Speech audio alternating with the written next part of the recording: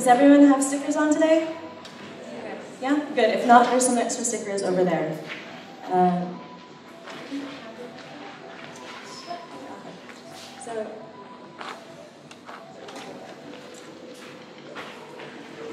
Sorry about the technical issues, obviously.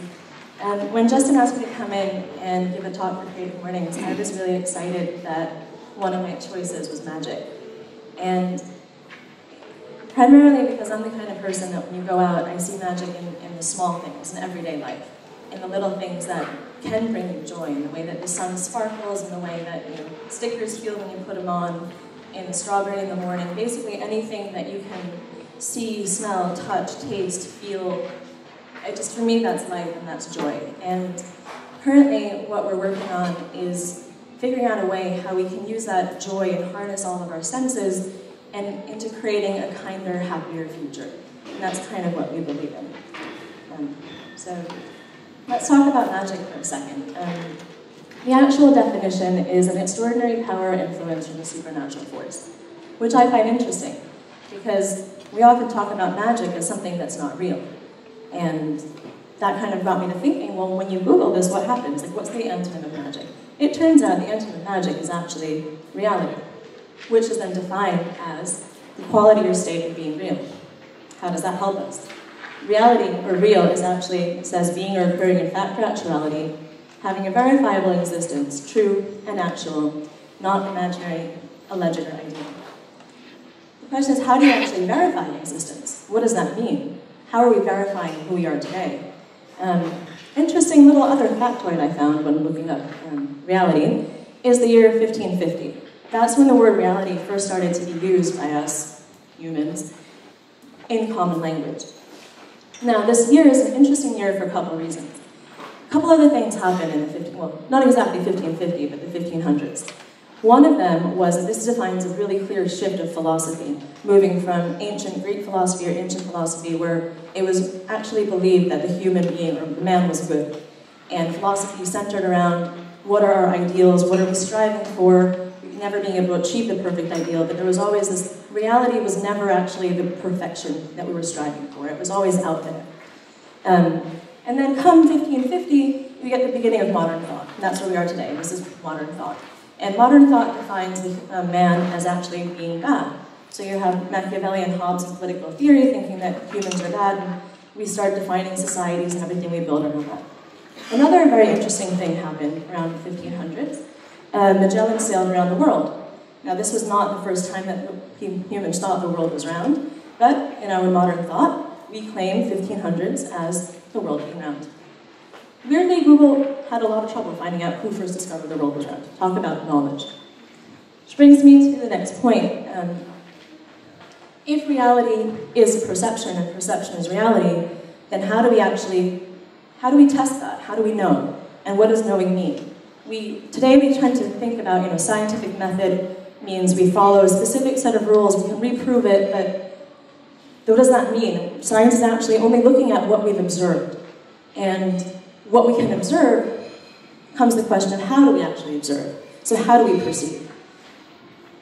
We perceive through our senses is the answer to that. And because I like my definitions, the Webster Dictionary also said that sense is a specialized function or mechanism by which an animal receives and responds to external or internal stimuli. It can also be conscious awareness or rationality. Our current company today, we define a sense as anything that can that can influence your physiology, your brain chemistry, or your perception. We have 8 senses. We consider senses to be sight, sound, taste, touch, smell, position, movement, and language. These are all things that when you think about it, well, not when you think about it, but when you look into neuroscience, will affect your brain chemistry, which then will affect your physiology, which then will affect how you feel, how you interact, and ultimately how you perceive the world. A little quick example on this, if you're feeling really sick, you're probably not going to go out and talk to somebody and you're probably going to think the whole world kind of sucks. Kind of just happens like that. But that's also your biology telling you to take care of yourself because that's what you need to be, you need to be alone to be better, feel better. I did not come across right. Let's ignore that slide. So that slide was actually a diagram that showed what human senses do. And what they are is they're there for us to define our basic needs from an evolutionary biology perspective. So they help us identify danger. In the early days, is there a lion going to come get you or not? Do you run or do you stay and fight? It helps you identify food, and once you find the food, it helps you evaluate, is it something that you can eat or is it something that might kill you? It helps you find the right mate. Is this the right person that you can have lots of babies with or not? And I also add to that something that's maybe a little bit unusual. It's children. We have another sense that helps us protect things that are cute. So that's why we think all puppies and kittens and young animals or mammals or humans or any kind of species are cute, so we don't kill them. Unfortunately, no. Another thing that our senses help us do, and we can talk about love because it's Friday morning, and it's maybe the easiest way to help us explain how our senses are important in how we interact and perceive the world. So, going through the senses really quickly, when our sense of sight, we evaluate somebody, and there's a lot of studies showing that a really high number of people find symmetrical faces to be the most attractive. So that's when you evaluate someone with sight, that's one of the things that works on our brain right away. Interestingly enough, tonality of voice as well. So they ran studies between men and women and found that women found deeper voices to be more attractive and men found higher voices to be more attractive. In terms of smell, which is my field actually, is there's a study that also shows that two scientists in Switzerland called Mininski and Vedefeld had a bunch of men wear some t-shirts for 3 days, they could shower, but not smoke or eat like really spicy food, and they had women evaluate these t-shirts, and they found that the women that were not on the pill found the t-shirts that smelled the best to be of men coming from an opposite immunology on their genes, so they had an opposite MHC compatibility. So basically it would help them have non-recessive traits with their offspring. Women on the pill had the opposite effect. So just a little bit of trivia. Without your senses, you wouldn't be able to identify the right person for you, or anyone. And I'd like to kind of do a little bit of an experiment right now. So if you play with me for a little bit, and trust me, everybody would close their eyes just for a second. Well, a couple seconds. And as you close your eyes, I would like you to think about what it is, where are you right now? You can't see where you are, but what can tell you where you are? What do you hear? You hear my voice, maybe? Maybe you hear some music? Perhaps the sound on the gravel as I walk? Maybe some clacking of plates? Maybe all of those things tell you that you're in Dual Bar. And now imagine that you couldn't hear, and focus on what you smell. What do you smell right now? Do you smell you're wearing cologne, maybe your neighbor's cologne or perfume? Do you smell coffee? Do you smell the laundry detergents that your clothes were washed in? Maybe the shampoo you put on your hair or a lotion you had? Do you smell the plants? Do you smell the gravel underneath us, maybe the lights? And now for a second, imagine you didn't have sight, you didn't have hearing, and you didn't have your sense of smell. What's left? Think about what you feel. And that's a really interesting elusive sense, more on that later. Do you feel the chair that you're sitting on? Perhaps one leg crossed over the other. Do you feel your feet on the floor? What kind of floor is it? Does it make a difference? Can you tell that it's not wooden? Is it maybe uneven? What does that tell your body? Do you feel your jacket or your shirt on your skin? Do you maybe feel your neighbor's arm? Maybe a breeze? Now imagine you didn't feel that. Where would you be? What would the world look like? What would exist? What would you understand? Now you can open your eyes. Thank you. So for me, the world of magic is very much the magic ability that we can actually be here living and perceive the world. And I've probably annoyed a lot of my friends lately with the thought experiment that kind of went, well, what happens if thought is a virus and nothing actually exists? And this is not, the talk is about this, things I like to think about. But what happens in this world that we claim is real, that we need to perceive in order to prove reality, that we need to understand in order to make it exist? But if we don't have our senses, as we just noticed, we don't know that we're in a room. We don't know what this room looks like. We don't know what color the chairs are. We don't know what form the chairs have. We don't know what the floor is. We don't know where we are. Interesting thing about touch is that you lose your entire perception of where you are in space when you lose it. Interesting thing about smell is when you lose your sense of smell, it has the highest suicide rate of all the senses. And so on. Your senses tell you where you are in the world and what you do. And so, what is understanding, actually? So, all of our senses tell us where the world is. It's this layer that we have between who we are and what we perceive, and then what we understand. It comes through a feedback loop and it comes to our brains. And if you remember, there was language on that list of senses as well. Language is an interesting one, because language not only is something that we've created, and we happen to have 6,500 languages on this planet, and I don't know if you guys think that makes us understand each other more, but, I don't, necessarily. But the interesting thing about language is that the words we use also define the way that we feel, and they define the way that others feel. So, a lot of my friends have heard me say that the phenomenon of Twitter, which is a very much, it's a snarky, commenty place, the more you use negative language, the more negative you become, which ultimately then changes the way that your brain is structured through the field of epigenetics. We've learned that. So, use negative language, you get more negative, your brain changes, you pass it on to your offspring. It's kind of scary. That's how things work. So if we think about understanding as this layer of we perceive the world, and we have language as an extra layer that helps us understand maybe what we already understand. Someone's a little lost, that's okay, because understanding is a little confusing. But I found this, and I thought this little poem kind of made sense.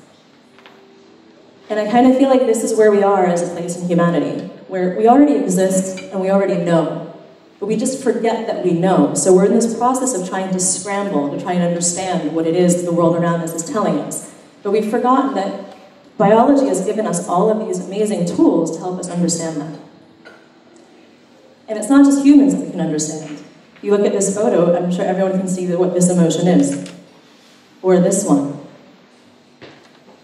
And beyond emotion, if you look to nature, amazing things are happening.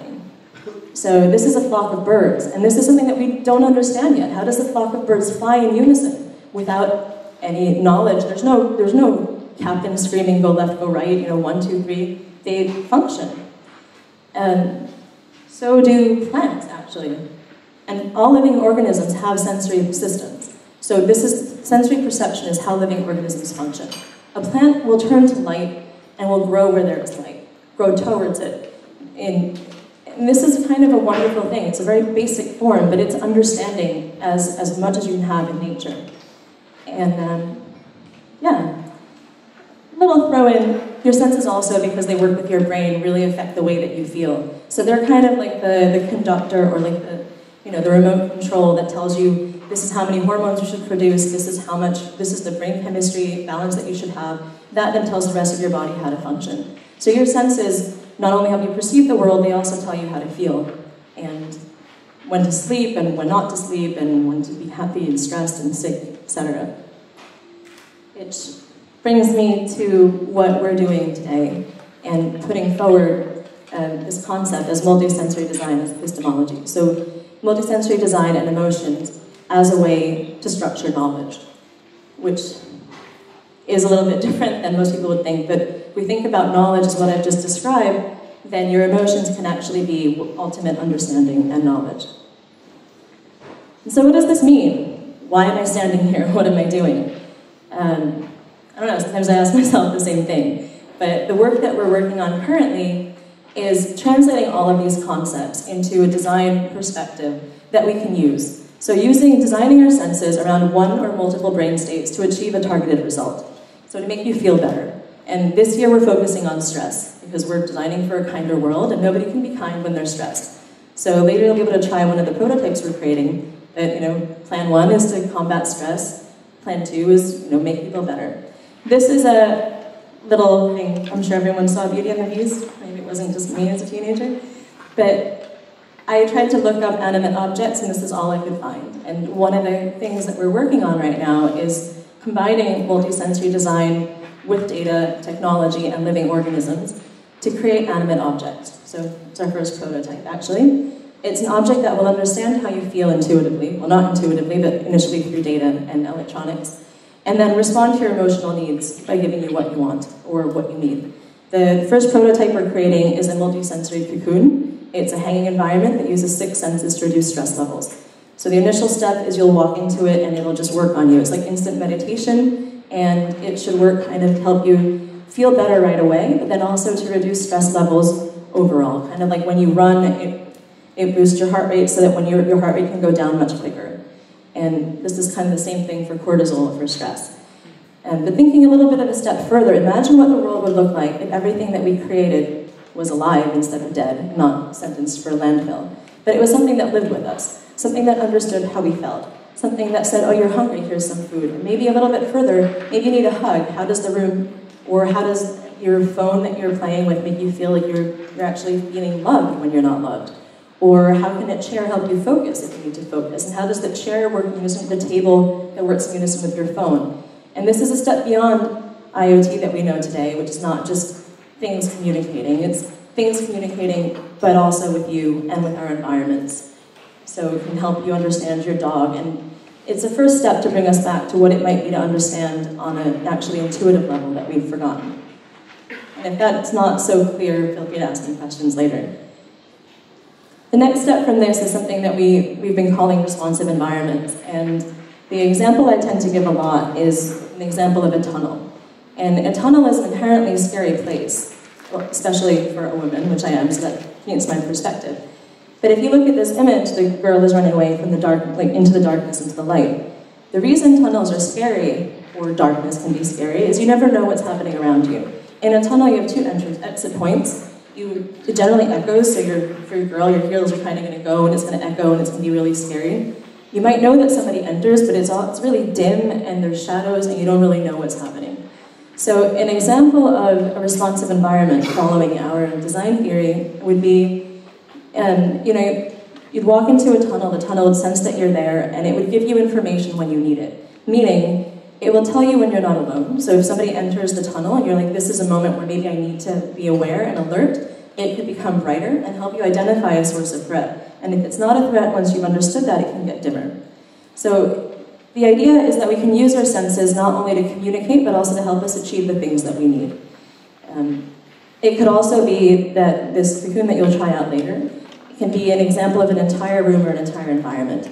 One of the interesting things about stress is that when you are stressed, you sweat through a different gland. And we can pick that up through our sense of smell. So if one person or more people are stressed, other people will pick that up, and when you pick that up, it triggers your personal fight or flight response, which makes you stressed until you identify that there is no source. So stress is almost contagious, like a disease. And what if everybody has that disease? And about 90% of sickness is linked to it. And if we think about that, it's kind of insane, because that's something we've created. We create stress in our lives. So imagine we can uncreate stress in our lives by designing differently and creating different systems. Currently today, the systems we have are actually, I would say, at war with our sensory systems. How many of you, show of hands, had coffee this morning? All right. Whether you know it or not, it's probably not the best for your sleep-wake cycle. But yeah, it kind of helps, it disrupts a little bit in the way that your hormones are produced. How many people looked at their phone before going to bed, or at email? I know I did. Another one, also disrupts your sleep cycle. It sets off, there's a third receptor in our eye, and that sets it off, and that kind of inhibits the production of melatonin. So we're actually, the way that we're designing our world, from our gadgets, our products, our lifestyles, are at war with our natural biorhythms. And it's making us be sicker, it's making us feel worse, and ultimately be less kind people. So what would the world look like if we started designing differently? And in that difference, what happens when we go a step further? When we can actually learn how to replace electronics that are not biodegradable and taking our planet with actually bioinformation? What happens if we start building living systems and designing objects as such, where you create them to degrade with us? And so their degradation becomes a part of life, which is a part of our life cycle. Or what if they don't degrade with us, but they change? And in that change, carry more information to the next cycle. So what I'm proposing is not going back to the Ice Age, it's about really going forward in a way that is a more natural way that works with our biorhythms, that works with the planet's biorhythms, and is good for everyone. And ultimately, when we get to the point where we can feel better, where we can understand one another intuitively again, we can understand our planet, when we understand our designs, we'll be able to understand other living creatures, we'll be able to understand the planet, and then hopefully get to a place where things are just kinder and moving forward. I don't know if I have time still. Oh, that's 5 minutes. Then very quickly, I'd like to share with you some of the work that we've been doing in New York. We're in a place, we're hosted by a company called 10X Beta, which is a medical device company, at a maker space, which is more like a prototyping space called New Lab in Brooklyn Navy Yards. And my business partner, Eleanor Samuelson, and I have been very kindly invited there to work on one of the concepts that we have, which we're calling the cocoon, which I mentioned before. These are just some brief sketches of what we've been doing. And this is Eleanor testing out sound, which she'll be testing out later. And to go through the concept, we've broken it down into, so some of the 6 senses. We have a 1-point suspension, so hanging from 1 point, which balances brain waves. We have a sound environment that works on 3 different levels. One is a level of pink noise, that's regenerative. Then we started playing with binaural beats, and binaural beats is the idea that you get one sound wave through one ear and another sound wave through the other, and the difference between the 2 sound waves is interpreted by your brain to be a 3rd wave. And this has been used to to induce different brainwave states. And we're working around one that induces meditation. And this hypothesis that what would happen if you listen through other parts of your body. So coming from smell, different cells on your body have smell receptors. Like the sperm cell, for example, has smell receptors. Very weird phenomenon, but one of the things that was recently discovered that we didn't know before. So what if different parts of our body had auditory receptors and could feel it and hear the sound? Would that work? And so we started working with vibrational speakers and working with this very specific vibration to get sound into our body through different acupressure points. And this was Eleanor testing it. It turns out we both tried it, and after 7 minutes we didn't really want to get off ever. And just, I don't know, it was a really incredible feeling that I hope we can share with you today. And going further, this is what we have so far. We have a circle that's a swing, and we're testing what that might look like suspended. On the left here is one of our team members who is a molecular biologist, because we've been working with quite an interdisciplinary team. So we have Eleanor and I, a molecular biologist, we had an architect helping us with some of the structural design, we have a sound engineer who made the beautiful piece of music that you'll be hearing that'll work on your brainwaves, and a perfumer creating the scent that's also going to be part of this. And so on the left-hand side, we were playing with what does it look like in an echo chamber. And the interesting thing is that the sound in this echo chamber actually made it feel expansive. And just kind of, we don't have that here, but hopefully the next time. And on the right-hand side, we were looking at what it would be like if it wasn't actually a cocoon, and maybe it were angel wings that came and gave you a big hug while you were sitting there. Anyway, so thank you very much. I would like to end this talk, hopefully, by having you believe that magic is actually something that happens on an everyday level, and that it's something that you can do daily for yourself and for others, and maybe we can move the world in a different place together. And I really hope that we can go on that journey. So thank you very much.